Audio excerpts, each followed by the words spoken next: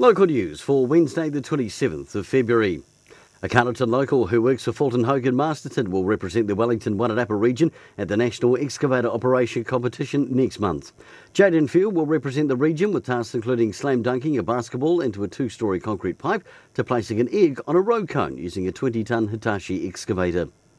Transit Coach Line to MoreFM Masterton will sponsor a 53-seater coach to take locals for free to attend the action-packed open day at the Air Rescue Centre in Rongotai on Sunday the 10th of March. In addition, staff from MoreFM will also be manning the barbecue. And ever wondered what happens to your wastewater after you flush the loo or take a shower? Well, a public open day of the Homebush Wastewater Treatment Plant is this coming Saturday, with tours held between 9am and 4pm.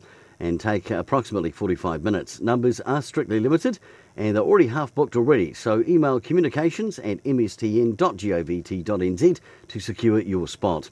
And finally, Makoto College are hosting Champagne Rugby Club from Uruguay today. The juniors kicking off at 3:30 and the first 15 at 5pm.